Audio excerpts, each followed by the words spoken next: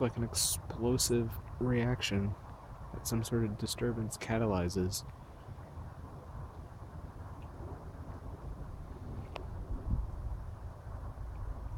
Very basic swarming behavior. Let's introduce disturbance in the form of corn.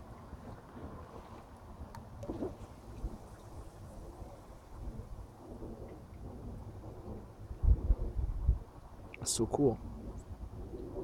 It's some species of beetle, I don't know which. So I can see mostly brown individuals, but I see a couple of small black whirligig beetles. I don't know what the brown ones are. They could be some sort of true bug, but they're behaving too much like the whirligig beetles, in my opinion. Oh, I'll have to look it up. More corn.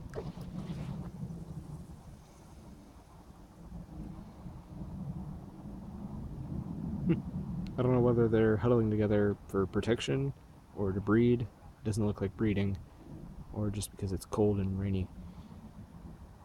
Or they're trying to get away from the salinity because the salt water overflowed into the pond earlier. Whatever.